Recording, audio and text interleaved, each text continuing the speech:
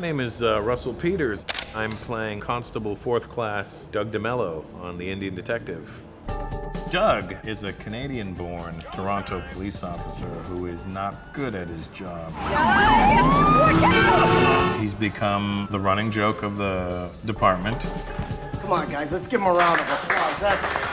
He gets reprimanded, put on leave. DeMello, in my office. His partner, Robin, who he's kind of had a crush on for a long time now, but has never really mixed business with pleasure. Beer me.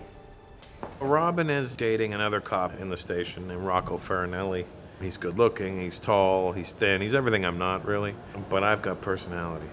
And I learned that in real life from not being tall or thin or good looking. So I worked on my inside skills. When Doug gets his time off, he gets a call from India, from his father, who senses that his son needs his father, and he sort of tricks Doug into coming to visit him. When Doug gets to India, very reluctantly he goes. That's where he meets a very beautiful girl, and Doug is thoroughly enamored with her. And as soon as you see the girl, you too will be thoroughly enamored with her. And I have to find myself on set, stop looking at her because she's very attractive. Throughout the whole story, I think Doug just wants to impress Priya no matter what. He just falls in love with her so deeply, and he just wants her to fall in love with him. I wanted to know if you could question him for me. Me? I know it's a lot to ask, but since you're an experienced detective... Whether it's lying about a few things or doing the right thing or not, but his end goal is for them to end up together. Cheers. I'm caught not even between two romances, I'm caught between two sets of feelings about romance. I haven't actually secured either romance. It's almost like being a stalker. I like her, but I like her. I don't know which one I like. I like them both. I'm gonna follow them both.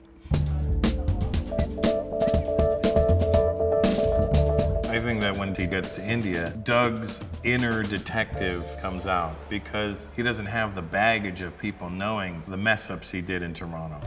His approach to policing is off the beaten track. Maybe I somewhat think like a criminal, which is why I always end up on the wrong side of the law in the show. Do detectives from Toronto always play such tricks with the law? There's a lot of Russell in Doug. Although we have a strong script, we're trying to capture some of that ability for him to improvise. Good job, partner. Being there.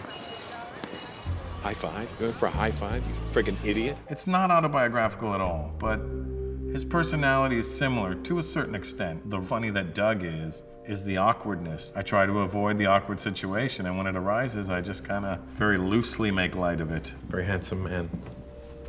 Very funny man. That's always pleasant because shooting a series, you do the same thing fairly often, and unless you add freshness to it, it can become tiresome. I'll be right back after these messages. He's always adding something to it, which is amusing. I think Doug feels pulled between two cultures because of his father, who is just so grounded and so deeply rooted within the Indian culture. That's how he was raised, but he fights so hard to deny that. I always say people are racially one thing and culturally another thing.